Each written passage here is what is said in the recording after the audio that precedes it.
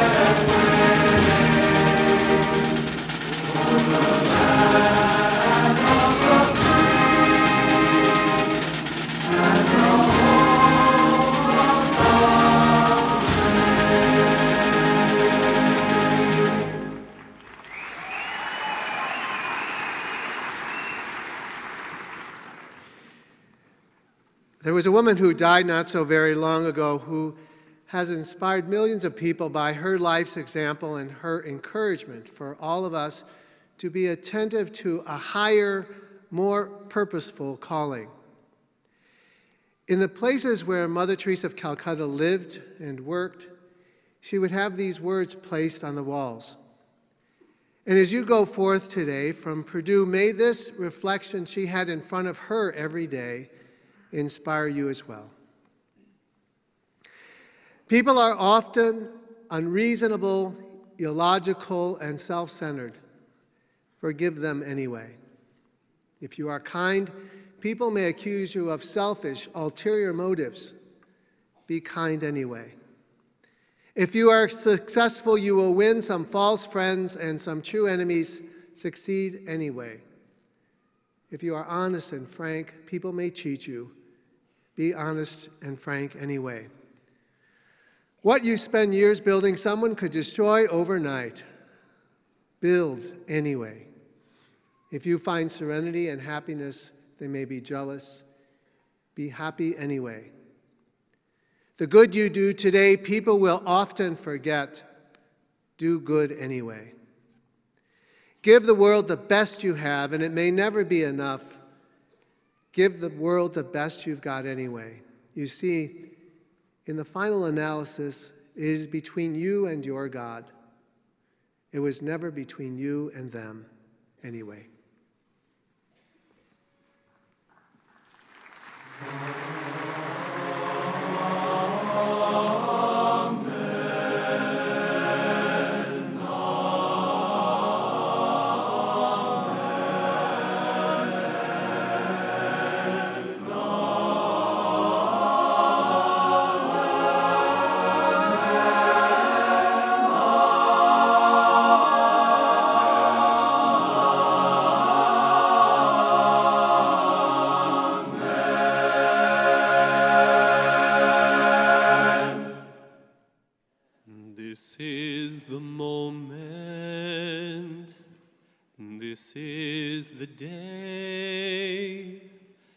This is the moment when I know I'm on my way. Every endeavor I have made ever is coming into play, is here and now today. This is the moment. This is the time when the momentum and the moment are in rhyme. Give me this moment, this momentous moment. I'll gather up my past and make some sense at last.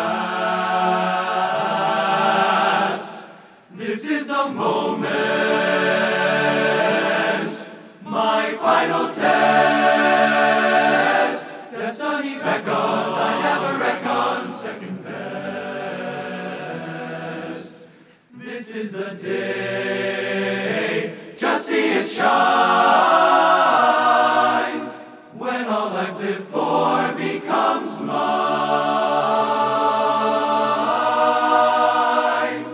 This is the moment, damn all the odds. This day or never, I sit forever with the gods. When I look back, I will recall, moment for moment, this was the moment, the greatest moment of them all. The greatest moment, moment of them all.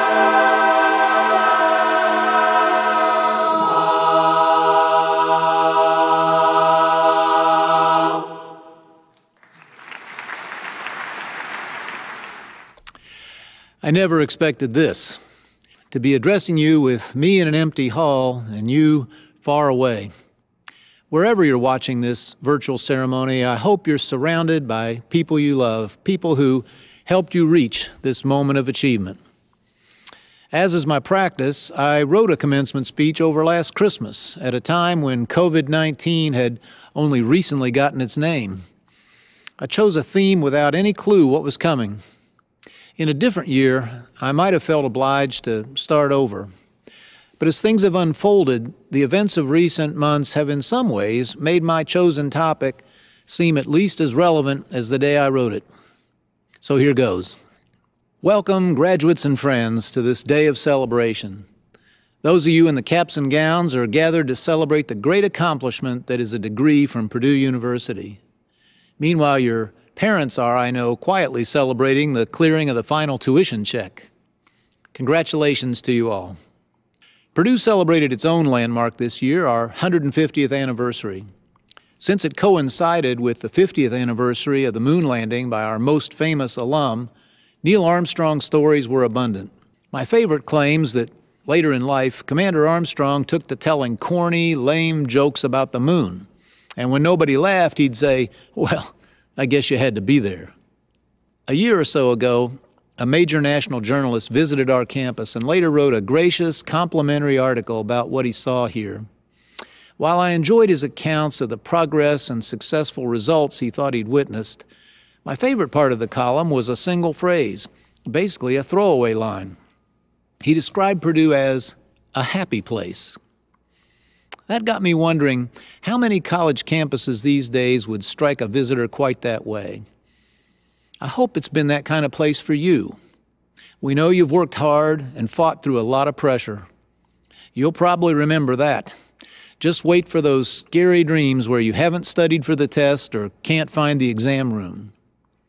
But I hope that among your memories of these years, "I was happy there" is prominent among them. I've reflected on that more and more during your last couple years with us. Your parents love you and are proud of you, but from time to time they also must worry about you. That's what we parents do. I hope it's okay if I worry about you and your futures a little also. I've sometimes used these commencements to fret out loud about trends that trouble me in that big wide world you're about to enter. In recent years, I've spoken about the tribalism that now divides Americans. I've talked about the seeming shortage of emotional resilience and grit in your peer group.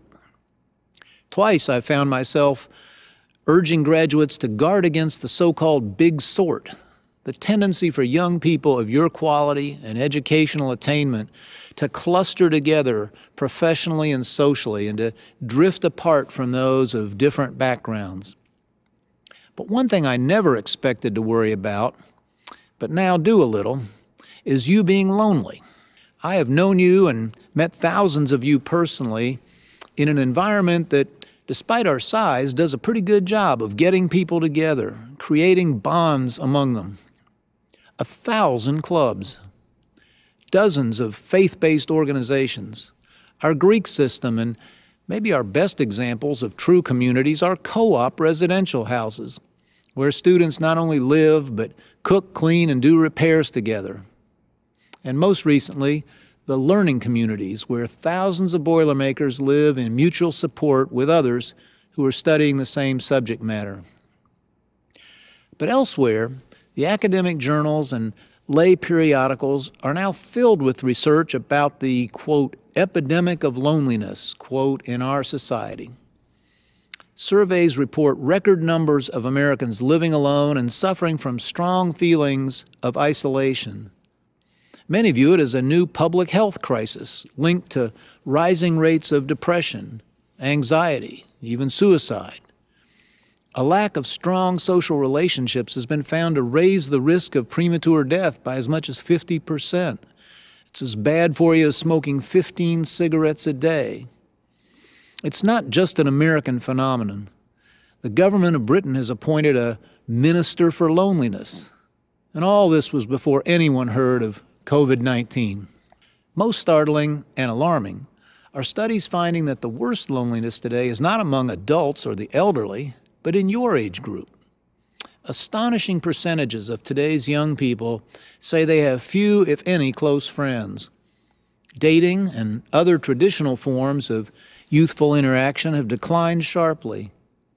The University of Southern California recently named a Director of Belonging, and while the title may be unique, I'm sure the idea is not. We humans are social creatures, or as sometimes said, relational beings. The ability to communicate, interact, and collaborate is what defines us and what assured our evolution as the dominant civilizing species on this planet. We thrive on contact with others. We suffer severely from its absence. The worst punishment we impose on a heinous criminal is solitary confinement.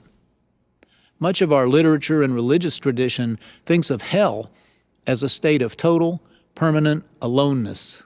So an outbreak of loneliness is worth worrying about, especially where those with the longest to live are a big part of it. In the case of your elders, sociologists can identify some obvious causes. Plummeting birth rates play a role. Having fewer children and fewer siblings limits the opportunity for caring contact. In a short 2 decades, the percentage of retirement-age citizens living within 10 miles of their children, in the same neighborhood with any relative, or having a good friend living nearby dropped by double digits. It's easy to see how that leads to greater loneliness. But particularly in the case of your age cohort, there is no doubt that the sudden eruption and dominance of what we call social media, I often think anti-social media would be a better term, has played a huge role. Some scholars put all the blame there. One major article was titled, "Have Smartphones Destroyed a Generation?" It wasn't supposed to be this way. The original promise of all the Facebooks and Twitters was that they would connect us in wonderful new ways. But connection over a text message or what is often a glamorized presentation of one's daily life just isn't the same as in-person contact. In fact, it often turns out to separate and alienate its users more than it brings them together. I remain concerned that as members of the new knowledge aristocracy, absent a little special effort, you will rarely make friends different from yourselves. Now, studying the growing evidence about isolation, I'm concerned that you, the first age group raised entirely in the iPhone era, won't make many friends at all. In my own college days, a briefly famous Harvard professor offered probably the worst advice ever given to a younger generation. Encouraging both drug use and a non-productive lifestyle, Dr. Timothy Leary suggested, quote, "Turn on, tune in, drop out." Lately, I've been thinking the best advice one could give you, tomorrow's leaders, might be the exact opposite. Turn off, tune out, drop in. As in, turn off the phone more often, tune out the video screen, drop in personally on friends old and new. For most of human history, personal contact was hard to avoid. Suddenly, Our digital age can mean it requires extra effort. Confession being good for the soul, it's only right that I make one here. I am not a good role model for the advice I'm foisting on you. I have not devoted the time I should have to deepen acquaintances into true friendships, or to stay in closer touch with the old friends I do have. I've let the call of work get in the way. I've told myself that jobs of broad responsibility mean that one can't get too close to coworkers and colleagues. I've procrastinated and rationalized and skipped too many chances to spend meaningful time with people I admire and even love. I regret it, and I'm the worse for it. You can do better. The same research that is documenting the loneliness epidemic reveals ways to immunize oneself against it. Geographic rootedness makes a difference. People who live in the same community for extended periods are far less likely to be lonely. The great C.S. Lewis wrote, "Friendship is the greatest of worldly goods, the chief happiness of life. If I had to give a piece of advice to a young person about where to live, I would say, sacrifice almost everything to live near your friends." Having a religious affiliation also correlates strongly with feelings of connectedness. And nothing statistically reduces the chance of loneliness more than marriage, especially marriage with children. It's a sermon for another Sunday, but I do hope most of you will not miss the joy and the lifelong education of raising children. I promise, it's life's greatest reward and the best graduate school you'll ever attend. I heard about one wise guy commencement speaker who instructed his audience, remember, in life it's not who you know, it's whom. I've thought of that as just a joke, but in our new situation it takes on a more serious tone. A lot of your success and happiness will depend on whom you know and know well. The author Gore Vidal once said, "We never know when we are happy, only when we were." I hope in your case that proves way too cynical, that there'll be countless moments when you are truly happy and know it. But I also hope that when you reflect back on times when you were happy, your days at this university will rank high among them. And when people ask you, what was it about Purdue that made it such a great place for you? You can just answer, well, I guess you had to be there. I know great achievements lie ahead for you. My wish for you is that so do great friendships. Hail Purdue and each of you.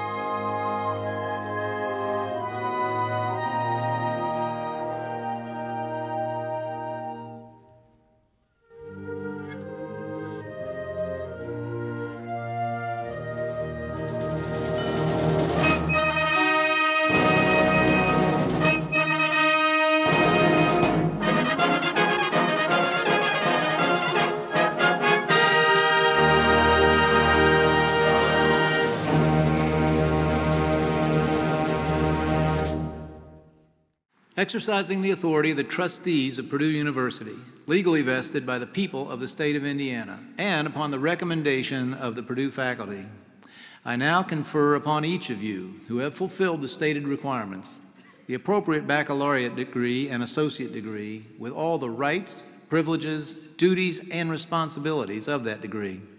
As evidence of your achievement, you will now receive an appropriately inscribed diploma. I now ask our orators to read aloud the names of all students who are earning baccalaureate degrees. Graduates, I invite you to have your special designee present your diploma to you now. Be sure to capture a photo of this to share with us.